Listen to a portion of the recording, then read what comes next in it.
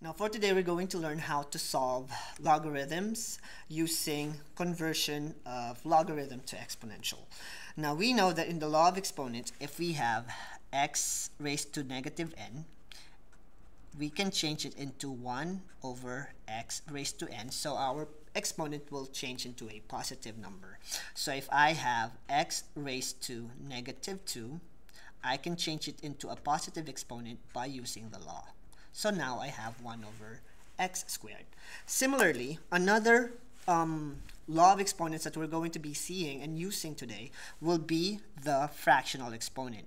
If I have x raised to 1/2, we know that x raised to 1/2 is square root of x using the law of exponent. And every time we see an exponent of 1/2, let's say 4 raised to 1/2, it's the same as seeing square root of 4, which is equal to 2. This particular concept of law of exponents for negative exponents and fractional exponents is what you're going to see in some of the expressions that we're going to be solving in problems 1 through 9. So let's start with problem number 1. So problem number 1, I have logarithm of 64 base 4. Now, logarithm of 64 base 4 is something that is a little bit foreign to all of us. So let's change it into something that we are more familiar with, and that is the inverse of log, which is exponential. So by equating this to, let's say, a box, how are we going to figure out the number in the box? And to do that, we're going to convert it into exponential. So now we have 4 raised to something equal to 64. So we just need to figure out a way using mental math and our skill in remembering the times table or multiplication table to find the exponent of 4 that will give us 64 when we look for it. Now, using the calculator, we can do a trial and error. Now, I'm just using the calculator to show you the progression of the exponents. Let's say we are looking for 4 raised to 2. And 4 raised to 2 is equal to 16 because 4 times 4 is 16. So 2 is not the exponent that we're looking for. Let's say we're looking for or using 4 raised to cube. 4 raised to cube is equal to 64, which means the exponent that we're looking for is 64. So the number in the box is equal to 3. So that is how we solve logarithms using exponents. So we're going to use the same idea in answering problem number 2. So logarithm of 216 base 6 equal to something. So let's try a different approach. Let's change it into an x. So by using x, we can still convert this into exponential, which will give us 6 raised to x equal to 216. So the exponent that we're looking for, which is x, cannot be 2 because if it's 2, 6 squared is 36. So if we use 6 times 6 times 6, which is 6 raised to 3, we will have 216. So that means the exponent that we're looking for is also 3. So with that, we can also answer problem number 3 this way using logarithm of 16 base 4 and equate it to x. So when we convert it, we'll have 4 raised to x equal to 16.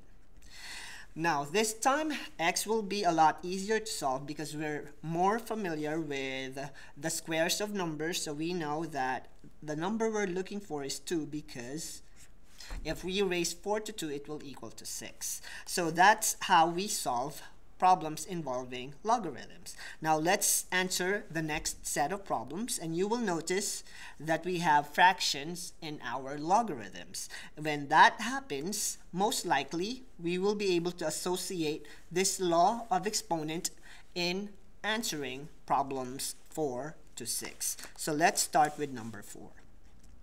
I have logarithm of 1 over 25 base 5. I will equate it to x just like the 3 problems that I have.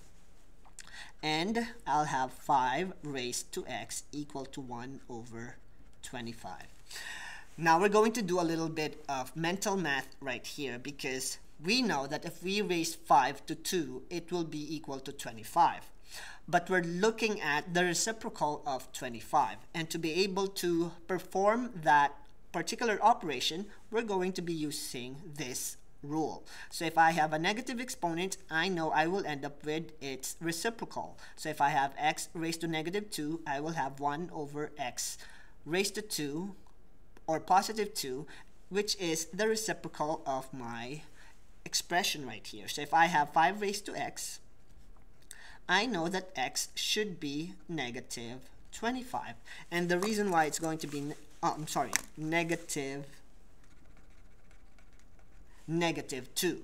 So if I change this to negative 2, I'll end up with 5 raised to negative 2.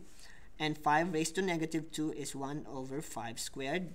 To make it a positive exponent, I'll end up with 1 over 25, which is the same as the number we are looking for. So it's safe to say that whenever we see a fractional value in our exponent, most likely we're going to be using a negative exponent. So let's go ahead and try it with problem number 5.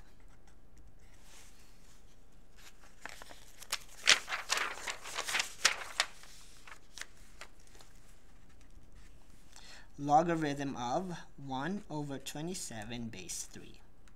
Let's equate it to x. So when we convert it, we'll have 3 to the x equal to 1 over 27.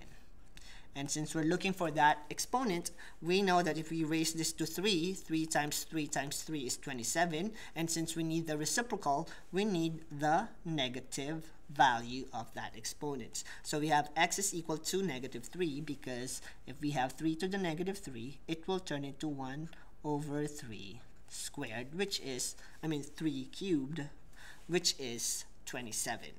So for number 6, the last one in the set, if we have logarithm of 1 over 16 base 2 and equate it to x, we can change it into 2 to the x equal to 1 over 16. And the exponent that we're looking for is going to be negative 4, because if this is negative 4, it will turn into 1 over 2 to the 4, and it will equal to 1 over 16. Now that is the third set in our examples. Now, the second set in our example. Now let's try answering the second set. So on the second set, we have third set, we have logarithm of 5 base 25. Let's equate it to x, so we can convert it into 25x equal to 5. Now, you will notice that we have 25 raised to an exponent, and we need to make it smaller.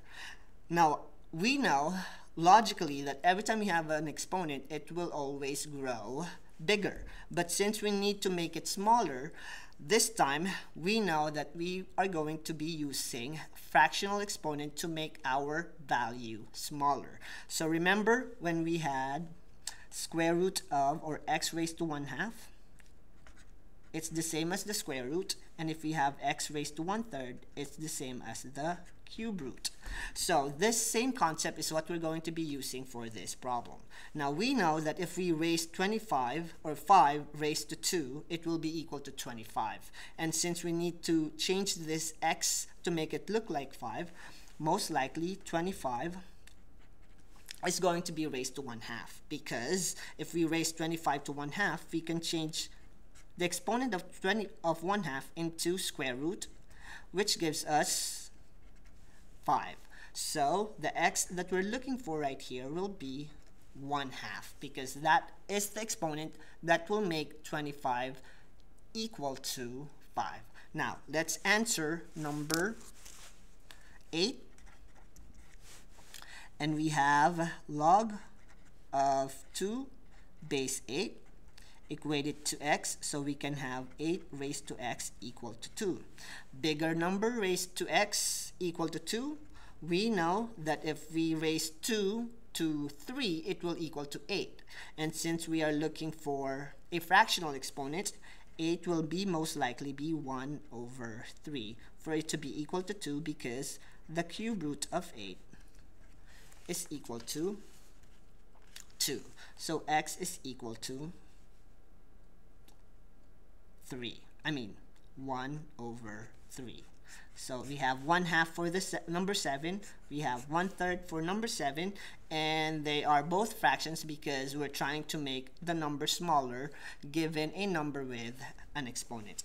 So with that, problem number 9,